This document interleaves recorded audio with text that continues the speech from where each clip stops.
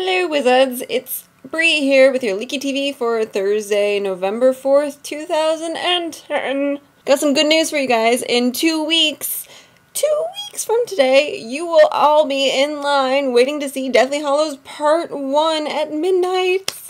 I will actually be with the entire LeakyTV crew in New York waiting in line to see the movie with them. I'm really excited. Perhaps we'll do a little joint LeakyTV thing at that point.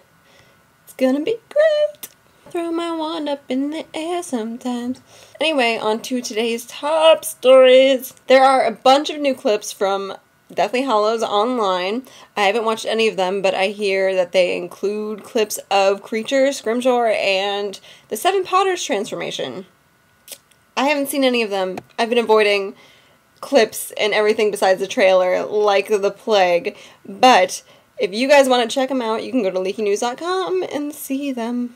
Also, in today's news, Leaky was able to obtain November 12th's Entertainment Weekly, which has a bunch of fun stuff about Deathly Hallows, including pictures and behind-the-scenes stuff.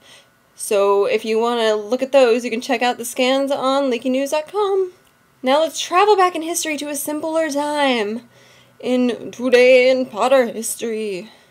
On November 4th, 2002, 8 years ago, 12-year-old Emma Watson was asked in an interview about the hug between the characters of Harry and Hermione in the movie Chamber of Secrets. She was asked if she thought that it meant early signs of love between the two characters. She simply answered, "That's a question for J.K. Rowling." Good girl. Always liked her. That's about it for today's LeakyTV. Don't forget that you can hear more about all of these stories and then some on LeakyNews.com.